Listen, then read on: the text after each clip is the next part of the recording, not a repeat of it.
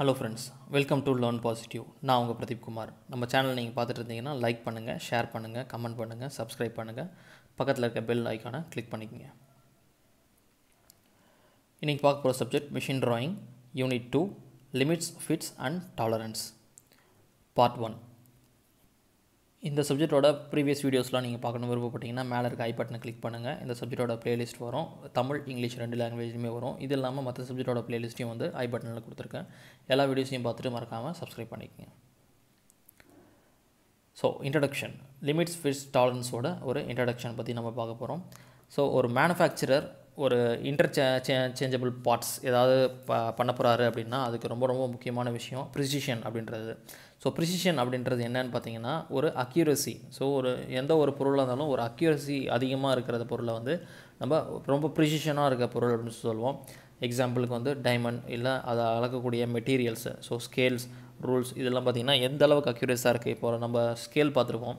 Scale அளக்கிறத விட vernier கேலிபரை அளக்கும்போது நம்மளுக்கு இன்னும் அக்யூரேட்டாக வரும். வெர்னியர் கேலிபரை விட ஸ்க்ரூ கேஜில் அளக்கும்போது இன்னும் அக்யூரேட்டாக வரும். ஸோ அது மாதிரி ஒரு எக்யூப்மெண்ட் போக போக அதோட அக்யூரசி இன்க்ரீஸ் பண்ணுறது காரணம் என்னென்னா அந்த ஒவ்வொரு டூல்ஸுமே ரொம்ப ப்ரிசிஷனான டூல்ஸ். ஸோ இது மாதிரியான ஒரு ப்ரிசிஷனை வந்து இன்க்ரீஸ் பண்ணுறது தான், அந்த ஃபங்க்ஷனை வந்து இன்க்ரீஸ் பண்ணுறது தான் வந்து இதில் நம்ம பார்க்க போகிற லிமிட்ஸ், ஃபிட்ஸ் அண்ட் டாலரன்ஸ்ன்ற விஷயம் வரப்போகுது.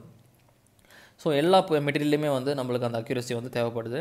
ஸோ இதை எப்படி வந்து எக்ஸ்பீரியன்ஸ் பண்ணியிருக்கோம் நம்ம அப்படின்னு சொல்லிட்டு பார்த்தீங்கன்னா ஒரு இம்பாசிபிள் பார்ட்ஸ் எக்கனாமிக்கலி வந்து நம்மளுக்கு இருக்குது, ஒரு எக்ஸாக்ட் டைமென்ஷன் வரணும் நம்மளுக்கு தேவை அப்படின்னு சொல்லிட்டு நம்ம எங்கெல்லாம் பார்ப்போமோ ஸோ அந்த இடத்துலலாம் வந்து கம்பல்சரி இந்த ப்ரிசிஷன் அப்படின்ற வார்த்தை வந்து நம்மளுக்கு எப்போவுமே தேவைப்படும். இப்போ நம்மளுக்கு எப்போவுமே வந்து ஒரு ப்ரிசிஷன் வேணும் அப்படின்னா அதுக்கு வந்து ஒரு லிமிட் வேணும். ஸோ அந்த லிமிட் அப்படின்றது வந்து ஒரு மேக்ஸிமம் லிமிட்டாக இருக்கலாம், இல்லை மினிமம் லிமிட்டாக இருக்கலாம். இப்போ எக்ஸாக்டாக நம்ம எந்த ஒரு பொருளையும் வந்து நம்ம செஞ்சிட முடியாது. அப்போ அப்படி செய்கிறோம் அப்படின்றது வந்து ரொம்ப அதுதான் வந்து ப்ரிசிஷன் அப்படின்னு சொல்கிறோம். ஸோ அந்த ப்ரிசிஷனில் வந்து எரர்ஸ் வந்து வரதான் செய்யும். ஸோ டூல் தேயலாம், அப்படி இல்லைனா ஒர்க் பீஸில் ஏதாவது டேமேஜ் இருக்கலாம், மிஷின்ஸில் ஏதாவது டேமேஜ் இருக்கலாம். ஸோ இது மாதிரியான ஒரு சின்ன சின்ன வேரியேஷன்ஸ்னால், ஃப்ரிக்ஷன்னால், வியர் அண்ட் டியர்னால் ஏற்படுறது, ஹீட்னால், டெம்பரேச்சர்னால், ஸோ இது மாதிரியான ஒவ்வொரு சின்ன என்விரான்மெண்ட் சேஞ்சஸ்னால் ஏற்படக்கூடிய வேரியேஷன் தான் வந்து அந்த ப்ரிசிஷனோட வேரியேஷன், அக்யூரசி வந்து மாற்றுறது. ஸோ இதில் மேக்ஸிமம் மினிமம் இவ்வளோ இருக்கலாம் அப்படின்ற மாதிரி ஒரு லிமிட்ஸை வந்து செட் பண்ணோம் அப்படின்னா அதுதான் வந்து நம்ம இங்கே பார்க்க போகிறோம்.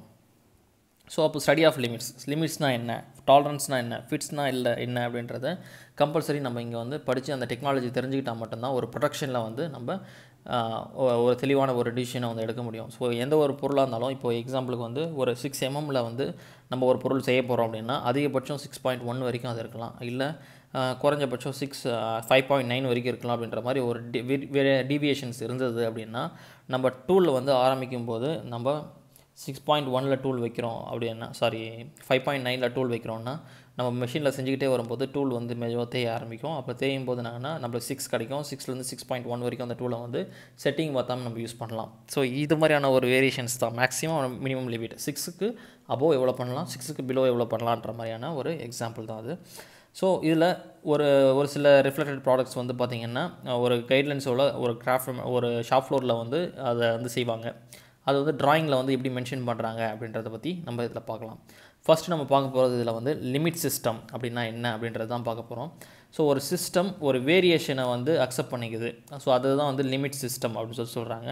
ஸோ அந்த வேரியேஷன்ஸை வந்து நம்ம எப்படிலாம் ஃபாலோ பண்ணுறோம் அப்படின்னு பார்த்தீங்கன்னா tolerance, limits, deviations, allowance, basic size, design size and actual size. So இது மாதிரி 7 விதமாக வந்து இந்த லிமிட் சிஸ்டம் வந்து பயன்படுத்துகிறோம். ஸோ அதில் நம்ம ஃபஸ்ட்டு பார்க்கக்கூடிய வந்து பார்த்திங்கன்னா டாலரன்ஸ், ரெண்டாவதாக வந்து லிமிட்ஸ், மூணாவதாக டீவியேஷன், நாலாவதாக அலவன்ஸ், அஞ்சாவதாக பேசிக் சைஸ், ஆறாவதாக வந்து டிசைன் சைஸ், ஏழாவதாக பார்த்திங்கன்னா ஆக்சுவல் சைஸ். ஸோ இது ஒவ்வொன்றத்தை பற்றியும் வந்து நம்ம டீட்டெயிலாக பார்ப்போம். ஃபஸ்ட்டு நம்ம பார்க்க போகிறது வந்து டாலரன்ஸ். ஸோ டாலரன்ஸ் அப்படின்னா என்னென்னு பார்த்தீங்கன்னா ஒரு வேரியேஷன், சைஸில் வேரியேஷன், அதுதான் வந்து டாலரன்ஸ் அப்படின்னு சொல்கிறோம். ஸோ அந்த வேரியேஷன் வந்து பார்த்திங்கன்னா மேக்ஸிமம் அண்ட் மினிமம் டிஃப்ரென்ஸ்னு சொல்லிட்டு நம்ம அதில் வச்சுருப்போம். ஸோ அதோட பேசிக் சைஸில் இருந்து தான் வந்து நம்ம மேக்ஸிமம் மினிமம்ன்றதை வந்து நம்ம இதில் எடுத்துக்க போகிறோம். ஸோ இதில் பார்த்திங்கன்னா 2 விதமாக இதை பிரிக்கிறோம், unilateral, bilateral tolerance. So unilateral டாலரன்ஸ்னு ஒன்று, பைலேட்ரல் டாலரன்ஸ் ஒன்று பிரிக்கிறோம். ஸோ யூனிலேட்ரல் டாலரன்ஸ் அப்படின்ற என்னென்னு பார்த்தீங்கன்னா ஸோ அந்த பேசிக் சைஸை அந்த பேசிக் சைஸ்லேயே வந்து அந்த காம்போனண்ட் இருந்தது அப்படின்னா அதை வந்து சிமிலராக இருக்குது அப்படின்ற பட்சத்தில் இதை வந்து பைலேட்ரல் அந்த காம்போனண்ட் வந்து ஒரு சைடு வந்து அந்த பேசிக் சைடோட இருந்தது அப்படின்னா அது யூனிலேட்ரல் அப்படின்ற சொல்லணும். ஸோ அதில் ஏதாவது வேரியேஷன்ஸ் இருந்தது அப்படின்னா அதை பைலேட்ரல் டாலரன்ஸ் சொல்கிறோம். ஸோ இதில் பார்த்தீங்கன்னா நம்மளுக்கு இங்கே டயக்ராமில் உங்களுக்கு கொடுத்துருக்கிறது தெரியும். ஸோ இங்கே 10 mm வந்து ஒரு ஹோல் போட சொல்லியிருக்காங்க. அதே 10 mm ஒரு ஷாஃப்ட் செய்ய போகிறாங்க. இப்போ அந்த ஹோலும் ஷாஃப்ட்டும் வந்து ஒன்று மெர்ஜ் ஆக போகுது. ஸோ அப்போ அந்த ஹோல் வந்து எந்த அளவுக்கு டிஃப்ரென்ஸ் இருக்கலாம், அந்த ஷாஃப்ட் எந்த அளவுக்கு டிஃப்ரென்ஸ் இருக்கலாம்னு கொடுத்துருக்காங்க.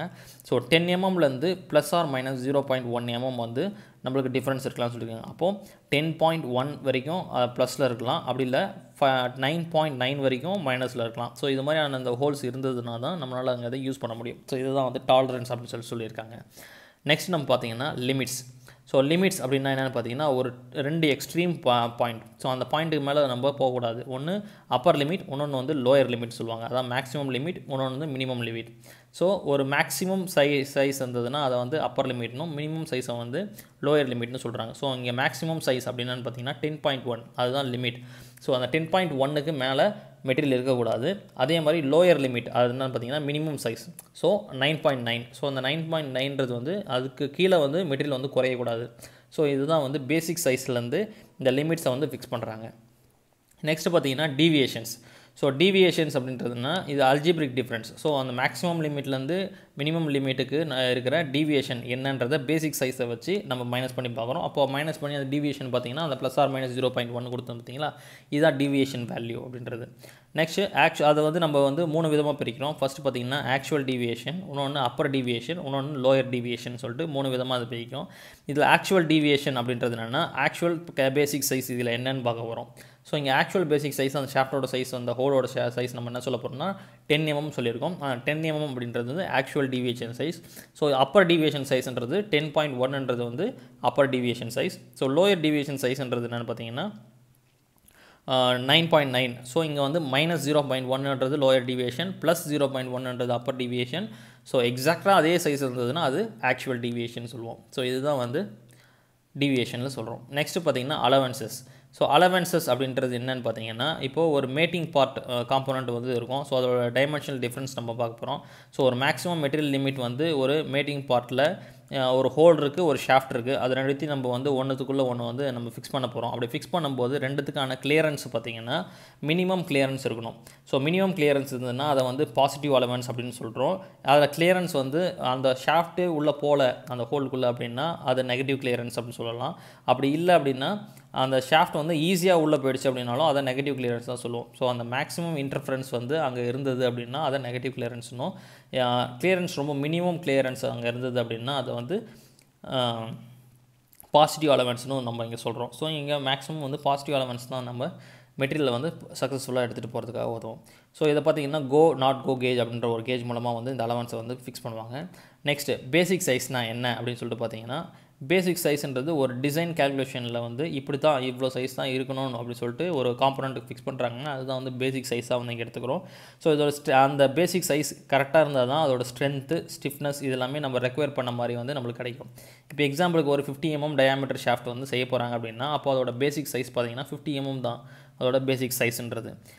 இப்போது அந்த ஹோலில் வந்து எக்ஸாக்டாக பார்த்திங்கன்னா 50 mm வந்து ஹோல் போட்டிருப்பாங்க. அந்த 50 mm ஹோலுக்குள்ளே அந்த 50 mm ஷாஃப்ட் வந்து எக்ஸாக்டாக அந்த ஹோல்ஸ்குள்ளே வந்து நம்ம இன்சர்ட் பண்ண முடியும். ஸோ இதுதான் வந்து பேசிக் சைஸ் அப்படின்னு சொல்கிறாங்க. இந்த லைன் கரஸ்பாண்டிங், அதாவது அந்த கரஸ்பாண்டிங் லைன், அந்த பேசிக் சைஸோட லைன் பார்த்திங்கன்னா 0 லைன் அப்படி சொல்லுவாங்க, இல்லை லைன் ஆஃப் 0 டீவியேஷன் சொல்லுவாங்க. ஸோ இந்த லைன் ஆஃப் 0 டீவியேஷனில் இருக்கிற எல்லா மெட்டீரியலுமே பார்த்திங்கன்னா டிசைன் சைஸில் தான் வந்து நம்மளுக்கு சொல்லுவாங்க. ஸோ அந்த டிசைன் சைஸில் தான் நம்மளுக்கு கிடைக்கும். ஸோ அந்த டிசைனில் மென்ஷன் பண்ணியிருக்க அந்த வேல்யூ 50 mm அப்படின்றது தான் வந்து எக்ஸாக்ட் வேல்யூ. அப்படின்னா அந்த காம்பனண்டோட எக்ஸாக்ட் வேல்யூனா அதுதான் 0 லைன், அப்படின்னா லைன் ஆஃப் டீவியேஷன் அப்படின்னு சொல்லுவோம்.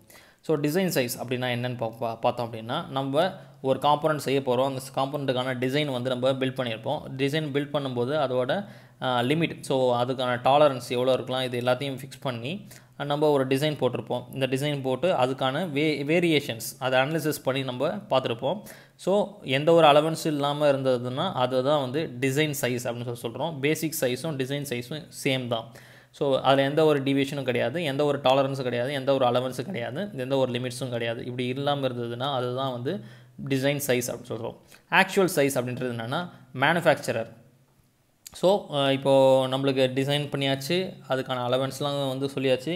அலவன்ஸ்லாம் சொன்ன பிறகு நம்ம காம்போனண்ட்டை மேனுஃபேக்சர் பண்ணி வெளியே எடுத்துகிட்ட பிறகு இப்போ அதை செக் பண்ணி பார்க்கணும் நம்மளுக்கு எக்ஸாக்டாக அது ஒர்க்கிங் அந்த மேட்டிங் பார்ட் வந்து கரெக்டாக மேட் ஆகுது.